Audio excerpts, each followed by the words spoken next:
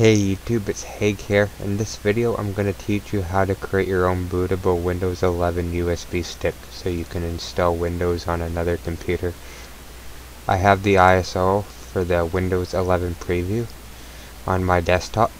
I've made a video on how to get this ISO.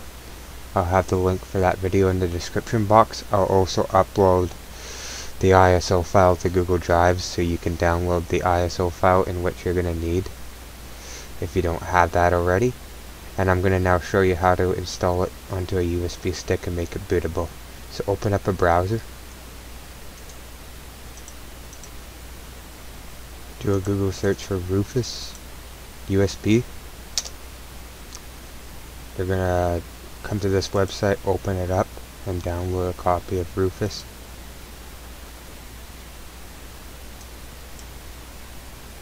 So it's just going to drop a file right down here, and we'll just put it on our desktop. So open up. So before we open up Rufus, come down to File Explorer. Go into this PC.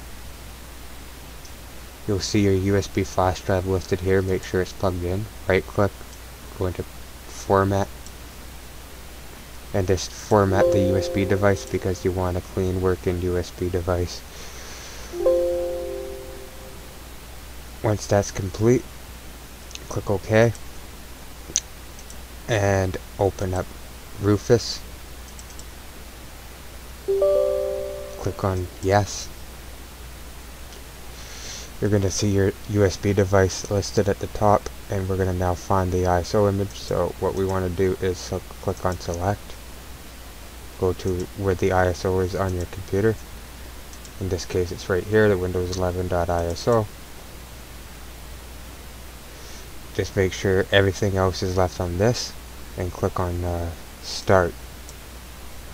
This is going to configure the USB stick and make it bootable, and then you can now use it to install Windows 11 on any computer you want. It's going to say that the USB stick will be formatted. Once again, just click on OK. And that is now, at this time, making up our bootable USB stick. Once that's complete, you are able to now use it on a computer and install Windows with it. If you enjoy my videos, please remember to comment, rate, and subscribe.